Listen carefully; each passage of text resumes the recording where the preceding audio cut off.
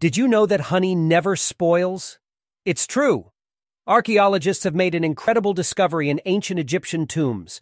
They found pots of honey that are over 3,000 years old and still perfectly edible. Honey has remarkable properties that contribute to its long-lasting nature. One of the main reasons is its low moisture content and acidic pH, which creates an inhospitable environment for bacteria and other microorganisms to survive and multiply. Additionally, honey contains natural preservatives, such as hydrogen peroxide and high sugar content, which further inhibit the growth of spoilage-causing organisms. The ancient Egyptians clearly recognized the incredible preservation qualities of honey. They stored it in clay pots and placed them in tombs as offerings for the afterlife. Little did they know that these pots of honey would withstand the test of time.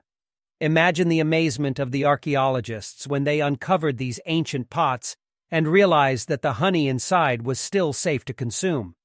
It's a testament to the remarkable properties of honey and the skill of the ancient Egyptians in preserving their precious food. So the next time you enjoy a spoonful of honey, remember its incredible longevity.